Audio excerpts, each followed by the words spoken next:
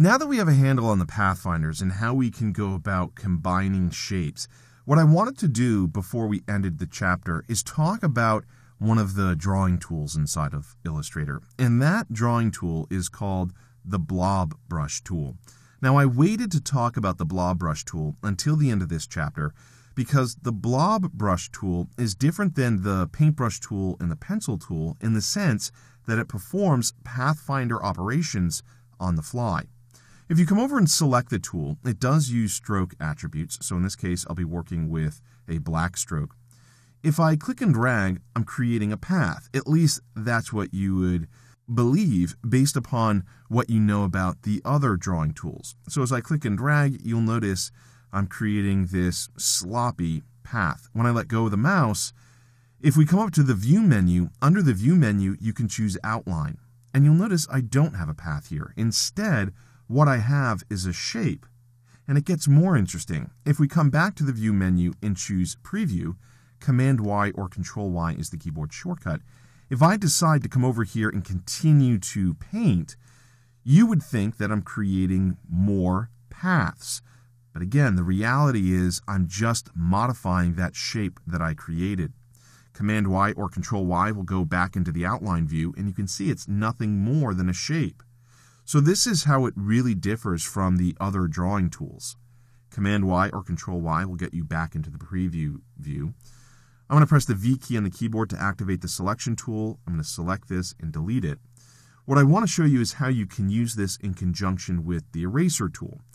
So in order for us to illustrate that, I'm going to kind of create a little light bulb logo, something that looks similar to the old Apple Newton logo.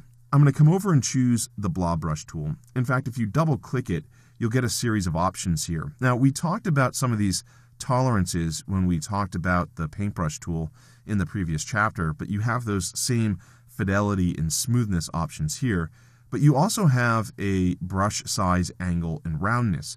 Now, what's nice about this is if you have a pressure-sensitive tablet, like I do right now, you'll have several different options within this menu. Right now it's set to fixed, but if you do have that pressure-sensitive tablet, a lot of these options will be available to you. So you could choose something like pressure and then specify a variation.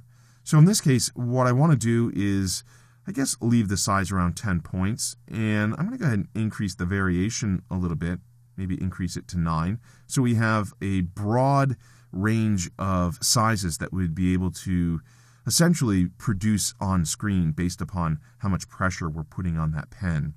So I'll go ahead and click OK. Once you click OK, again, you want to make sure that your stroke is set to black. Mine got switched, so I'll go ahead and switch it back. Then you can go ahead and create that light bulb. So I'm going to go ahead and use the tablet. Again, it's kind of like that old Apple Newton logo. So I'm just going to start down here towards the bottom. And I also want to show you as I press down or bear down on the drawing tablet, the thickness of the brush stroke increases. So I'm just going to come down here and maybe add a couple lines. And again, I'm just going to show you the variations of pressure. I'm going to go ahead and undo that for a second. I'll just bear down on it a little bit more. I'm going to undo that.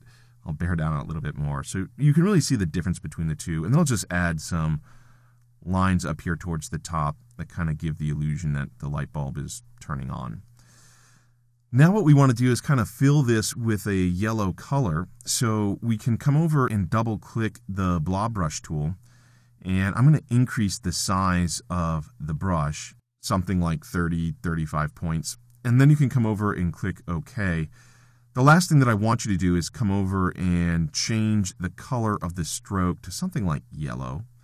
And then once you're happy with that, you can just kind of click and drag inside this light bulb. Before you click and drag with the light bulb, though, what you can do is come over and choose this option right here, which is Draw Behind. This drawing mode is available for the paintbrush tool and the pencil tool as well. And what it will give you the ability to do is draw behind the content currently within the document. So here, if I click and drag, it looks like I'm essentially drawing on top of those lines.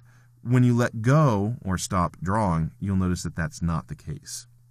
So if you wanted to clean this up a little bit, you can use the eraser tool. I'm just going to go ahead and fill this in just a little bit more down here towards the bottom.